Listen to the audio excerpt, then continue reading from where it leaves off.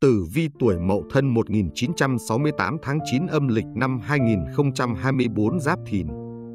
Những người sinh năm 1968 là tuổi Mậu Thân, tức cầm tinh con khỉ, và thuộc mệnh Thổ, loại đại trạch thổ, nghĩa là đất nhà lớn. Theo tử vi tháng 9 năm 2024, người tuổi Mậu Thân 1968 âm lịch sẽ trải qua một tháng với nhiều triển vọng. Cuộc sống của họ sẽ có nhiều chuyển biến tích cực, với điều kiện họ phải luôn chủ động và không ngại xông xáo trong công việc. Sự nhiệt tình và nỗ lực hết mình sẽ mang lại cho họ những kết quả vượt bậc. Tổng quan tử vi.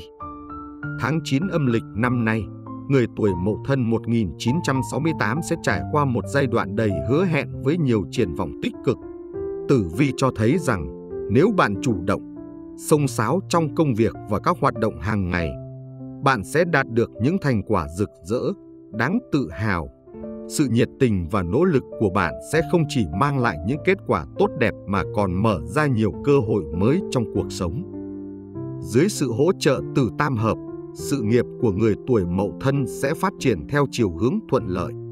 Bạn không chỉ xây dựng được mối quan hệ xã giao tốt đẹp với những người xung quanh mà còn có cơ hội làm quen và nhận được sự hỗ trợ từ những quý nhân. Những mối quan hệ này sẽ đóng vai trò quan trọng trong việc giúp bạn tiến xa hơn trong sự nghiệp và đạt được những thành công đáng kể. Tử vi tháng 9 năm 2024 âm lịch khuyên bạn nên luôn trong tâm thế sẵn sàng để nắm bắt mọi cơ hội. Khi có sự chuẩn bị kỹ lưỡng, bạn sẽ dễ dàng đạt được những mục tiêu đã đặt ra từ trước. Dù rằng tháng này có thể sẽ là một giai đoạn khá bận rộn và vất vả, bạn phải lo toan nhiều việc, thậm chí có thể ảnh hưởng đến sức khỏe, nhưng thành quả đạt được sẽ vô cùng xứng đáng. Dịch mã chiếu mệnh cho thấy rằng càng vất vả và xông xáo, bạn sẽ càng gặt hái được nhiều thành công. Bạn có thể sẽ gặp gỡ những đối tác lớn, những người có thể giúp bạn tiến xa hơn trong sự nghiệp. Sự hỗ trợ từ những mối quan hệ này sẽ giúp bạn vượt qua mọi thử thách và đạt được những thành công to lớn. Về phương diện tình cảm, những thay đổi tích cực cũng sẽ xuất hiện. Mối quan hệ xã giao rộng rãi, nhờ sự hỗ trợ từ tam hội, sẽ giúp bạn luôn được mọi người quan tâm và yêu mến. Người độc thân có cơ hội tìm thấy người phù hợp, trong khi người đã lập gia đình sẽ nhận được sự cổ vũ và cảm thông từ nửa kia, tạo động lực để bạn tiếp tục phấn đấu và tiến bước mỗi ngày. Gia đạo của người tuổi Mậu Thân có thể gặp nhiều khó khăn khi còn nhỏ, nhưng sau này sẽ dần trở nên ổn định và yên vui. Đường công danh của bạn có thể không vượt qua mức khá, nhưng tài chính luôn dồi dào, không phải lo nghĩ nhiều về tiền bạc. Mặc dù thời trẻ cuộc sống có thể không thuận lợi, nhưng khi bước vào trung vận, mọi sự sẽ tốt đẹp hơn, và đến hậu vận, bạn sẽ được thành thơi hưởng phúc. Tuy nhiên, vẫn còn những điều khiến bạn phải suy nghĩ và chưa thực sự hài lòng.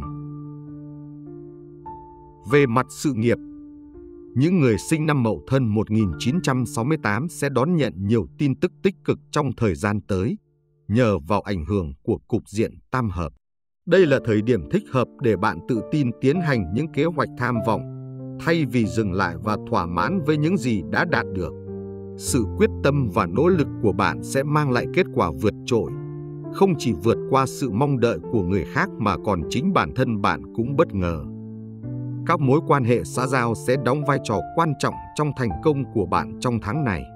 Bạn sẽ nhận được sự hỗ trợ từ bạn bè, đồng nghiệp và quý nhân, giúp bạn vượt qua những thách thức một cách dễ dàng và thuận lợi hơn. Sự giúp đỡ này sẽ làm cho mọi việc trở nên nhẹ nhàng hơn và giúp bạn đạt được mục tiêu của mình một cách hiệu quả. Dịch mã nhấn mạnh rằng sự chăm chỉ và cố gắng không ngừng của bạn sẽ mang lại những thành tựu lớn. Đừng ngại đón nhận thử thách, ngay cả khi những người xung quanh có xu hướng lười biếng hoặc không muốn làm việc.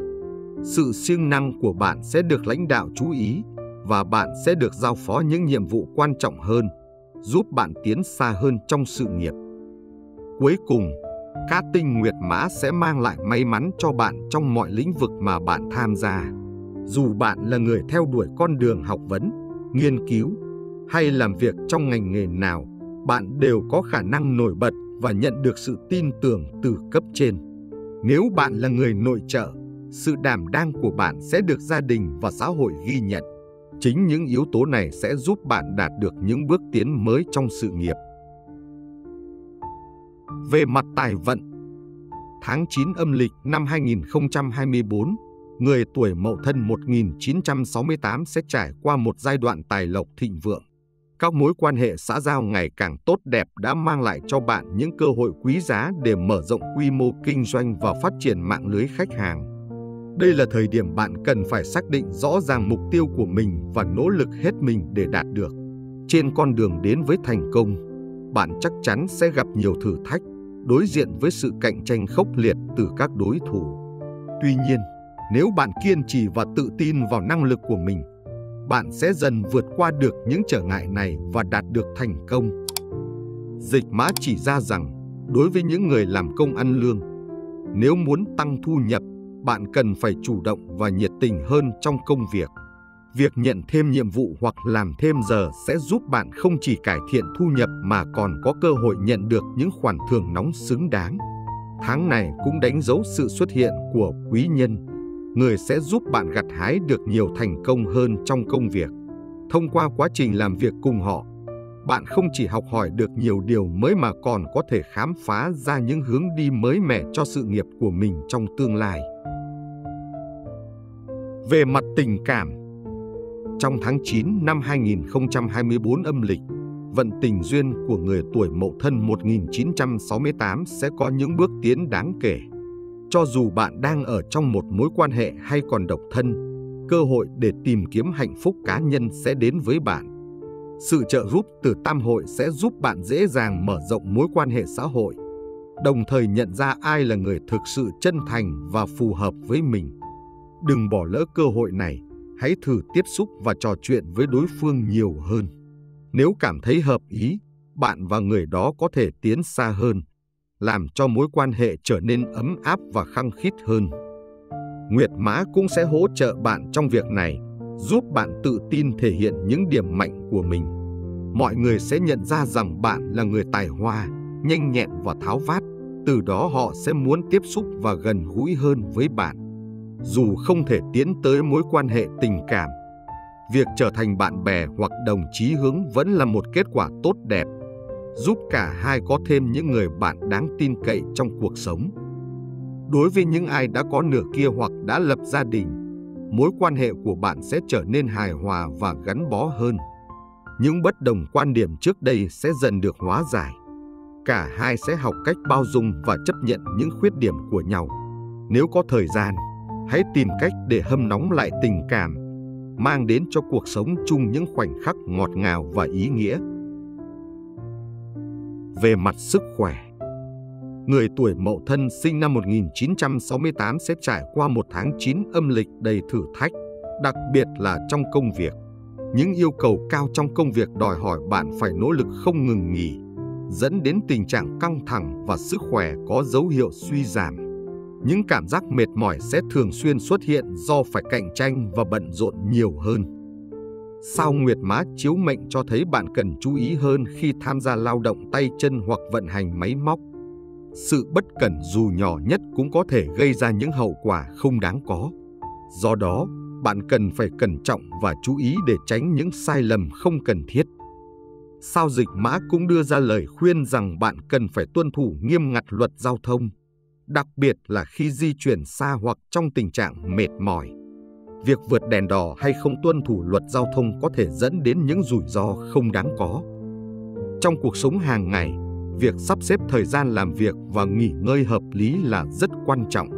Đừng để cơ thể phải chịu áp lực quá lâu. Hãy dành thời gian tập thể dục đều đặn để duy trì sức khỏe, giúp cơ thể luôn dẻo dai và tràn đầy năng lượng. Tử vi tháng 9 âm lịch năm 2024 dành cho người tuổi Mậu Thân 1968 đã được chia sẻ ở trên. Hy vọng những thông tin này sẽ giúp bạn có một tháng mới với nhiều may mắn và sức khỏe. Đừng quên nhấn like, đăng ký kênh và bật chuông để không bỏ lỡ những thông tin hữu ích từ chúng tôi. Chúc bạn có một tháng mới bình an và hạnh phúc.